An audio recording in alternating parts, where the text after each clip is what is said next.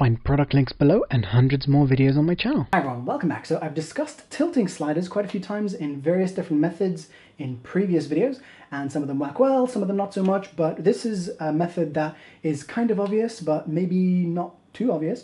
But this is a method that's very cheap to do, fairly easy, fairly solid, and works pretty well, and just isn't as adjustable as some of the other methods, like being able to lock it in that sort of position, and isn't as quick. So with some of the other methods, you literally just sort of release, tilt, lock, done.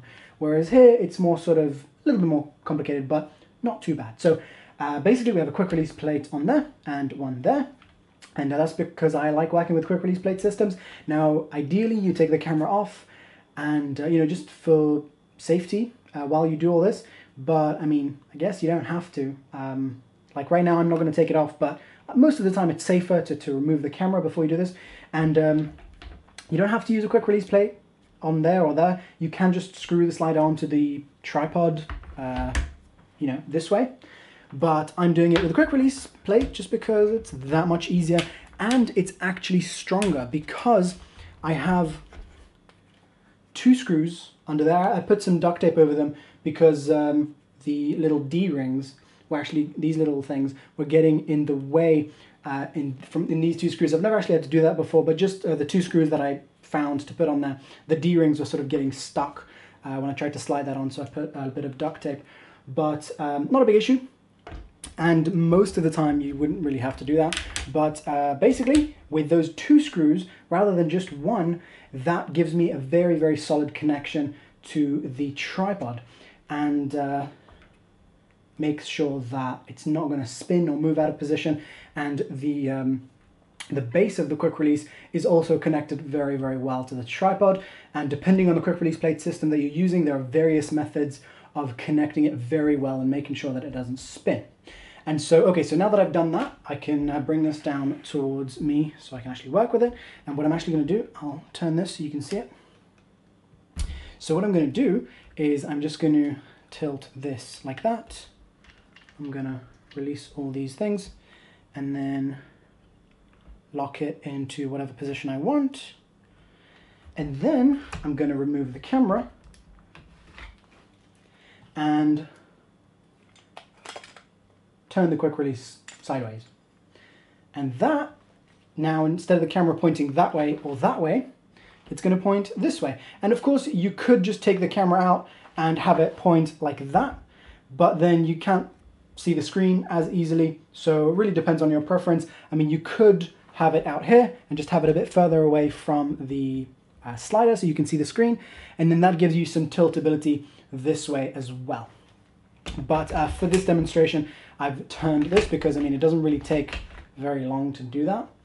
And so just going to place that like that, lock it in place, and that's basically it. I'm going to undo that, and then I can actually do these shots.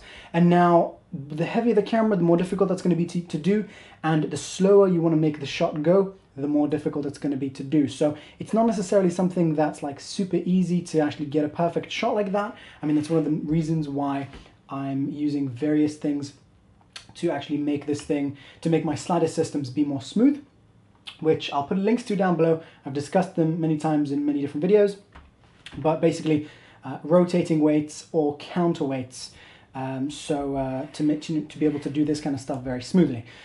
So let me do sort of an example right now. So if I were to want to do a shot coming down,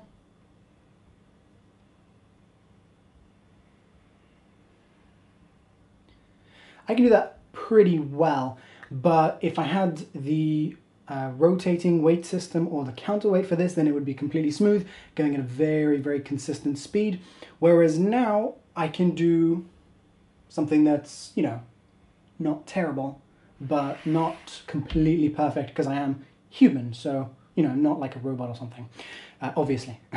So, okay, so this method I find is pretty simple and easy to do. It allows you to get down low, close to the ground fairly easily. And another thing that you could consider, which might actually be more difficult to do, is to actually have the system to the side of the slider, meaning something like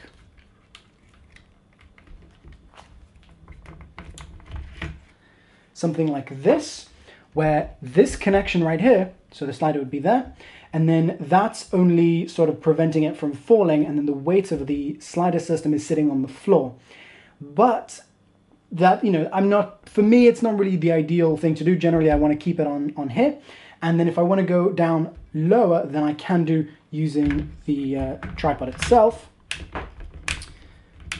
And just by adjusting the legs. And of course, you know, not all tripods go super low, but, you know, a lot of them do, at least, well, some of them do. For example, the Velbon DV7000 is a fairly low-cost one that will go fairly low, and this is an expensive one that will go pretty low, very low, the Manfrotto 535.